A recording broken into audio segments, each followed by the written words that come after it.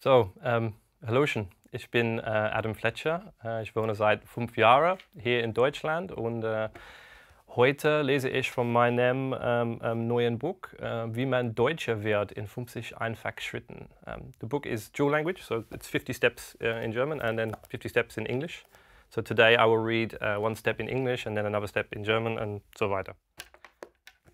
So, how to be German, step 32.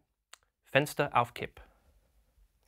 There is a widespread belief in South Korea that sleeping in a closed room while a fan is on can cause death. Fan death, it's imaginatively called. While scientifically possible, it's about as probable as winning every lottery on Earth all at once whilst being struck by lightning. Germans have their own version of fan death because, internationally, we've all praised German builders and engineers so much. Many Germans have come to believe that they're not so much building apartments and homes, but rather airtight fortresses. As a result, many Germans believe Erstickungstod, death by suffocation, is a serious concern if fresh air is not allowed to regularly circulate within their Zwei-Zimmer-Wohnung. Therefore, German windows have been built with a special Kipp or tilt mode, leaving the window approximately 10% open, only in a fixed position. Even in the dead of winter, it's not uncommon to walk into a German's bedroom only to find the window kipped and the room cold enough to freeze meat.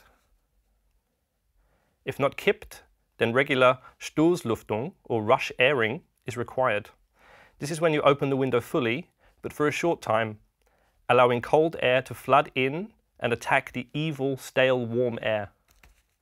This also explains why Germans are deeply distrustful of air conditioners, which just sit around mocking them, churning out old, recycled carbon dioxide.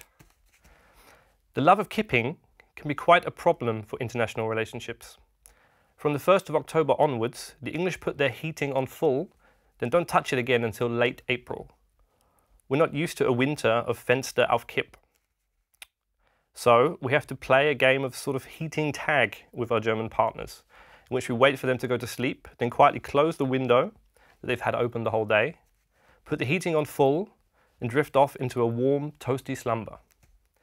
By morning, however, the good times are over, as our spouses have awoken, surprised and thankful that they didn't suffocate during the night, turn the heating immediately off, and reopen the window again. Brr. Get used to that feeling, my little Auslander, for you're a kipper now.